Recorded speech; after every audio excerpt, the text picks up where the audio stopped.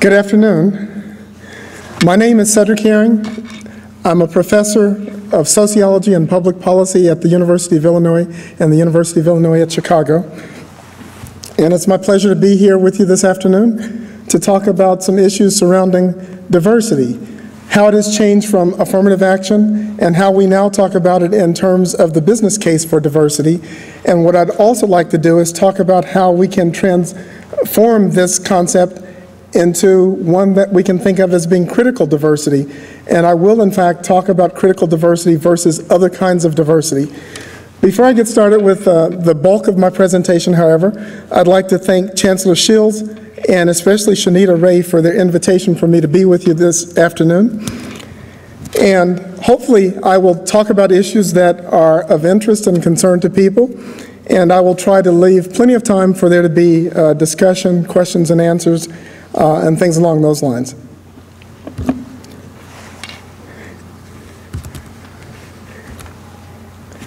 As I suggested, the presentation will in fact focus on some of the rhetoric about inclusion and how it has shifted dramatically over the past 40 years or so. And what I will indicate is that, didn't know a sheet of paper could make that much noise, did you? In the 1960s, African Americans and others, through the efforts like the Civil Rights Movement and the Black Power movement, fought to end racism and racial discrimination.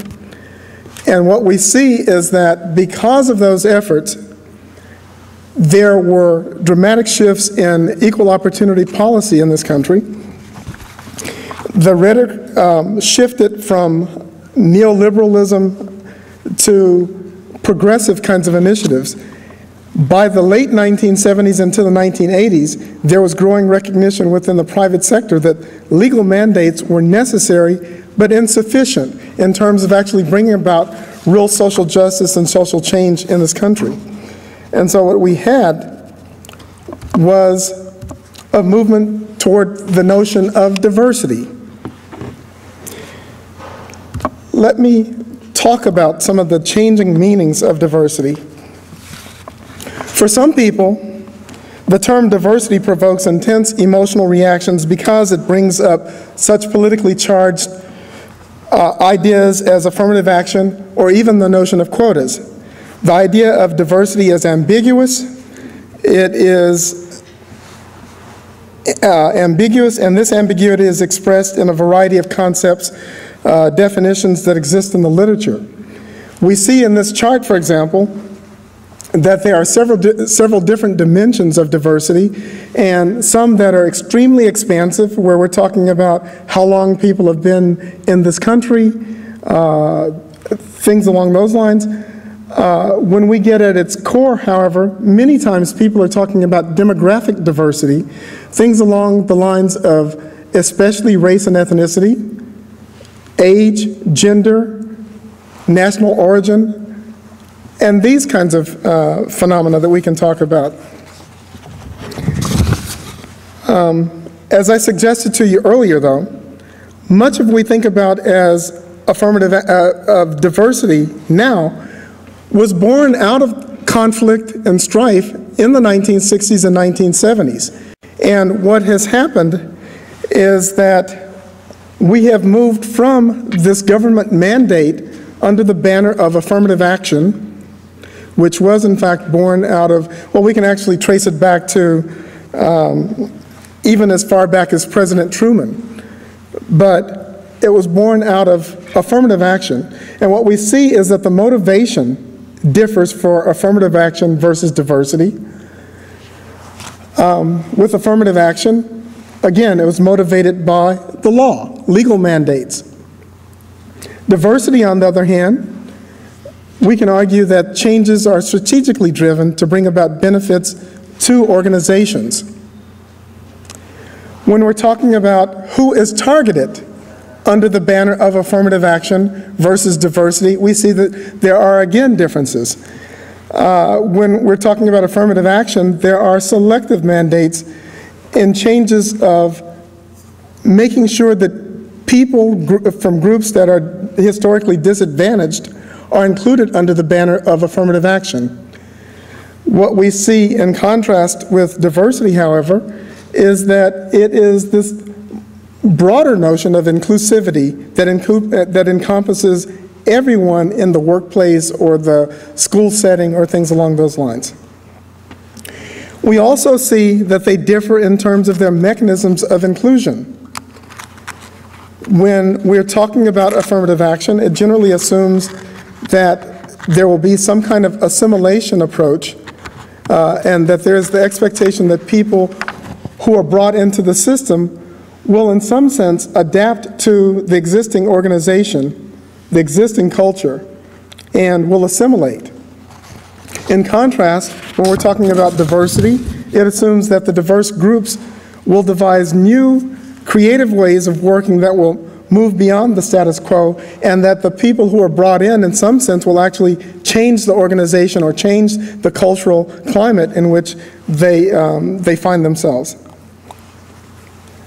Also, when we're talking about desired outcomes, when we're talking about what is it that we're even aiming for, with affirmative action, it is by and large aimed at changing the demographic composition of the organization or of the group that we're talking about. And again, with diversity, often, if not all the time, it is aimed at changing organizational culture and developing skills and policies that get the best from everyone. And we can say that affirmative action has reached its goal when in fact the doors of the organization have been opened up and these underrepresented groups are now included and are more proportionately represented. With diversity, on the other hand, we can think of it as having been successful when it opens up the culture of the organization, and again, also bringing about more inclusivity. What I'd like to do now is shift a bit and talk about some other aspects of diversity. In fact, what I'd like to talk about is the whole notion of how diversity moved from this, under the banner of this civil rights effort that was born out of racial conflict and strife, and moved towards a business case for diversity. And so we had, as I suggested to you earlier, we had this whole movement that said, basically you had underrepresented minority groups who were saying that they needed to be included and they were demanding to be included. But we, 30 years later, are now talking about it being corporate America, corporations around the globe who are indeed embracing the notion of diversity, and often they embrace the notion of diversity because they say that quite literally diversity pays. And so the rationale is different. They suggest, at least these proponents of the business case for diversity thesis, literally claim that diversity pays. They suggest that it represents a compelling interest that will help meet customers' needs, and in doing that, it does this by enriching the understanding of the pulse of the marketplace. When you have different kinds of people who are in tune with different kinds of customers, it makes these companies more able to understand what their customers' needs and demands are. And doing that improves the quality of products and services offered to their customers. And we have the notion of having groups that you want to bring people in who think outside of the box with diversity, because these are often people who are by definition outside of the box. It brings different perspectives and broadens the outlooks and strengthens the work teams and provides new perspectives and resources in terms of problem solving. And so we've heard many of these kinds of arguments about why diversity is good, why diversity pays, and these kinds of things. And so the bottom line with this kind of perspective is that diversity is good because it offers the promise of greater profits and earnings, especially for corporate America. But not everyone believes that diversity pays. And increasingly in American society, we have people who are in fact skeptical, very skeptical, about diversity. And so we can talk about the perspectives of the skeptics of the business case for diversity thesis. These people say that when we are talking about diversity, we often overlook the significant cost that diversity has in any kind of organization. Now, I suspect that if people chose to come to this conference and chose to come to this particular session, you're probably not among those who are the super skeptics, but let me share some of their vantage points with you. They suggest that diversity, that is, having people from different backgrounds, different cultures, different races, different gender groups, that this is often linked with conflict, especially emotional conflict among coworkers.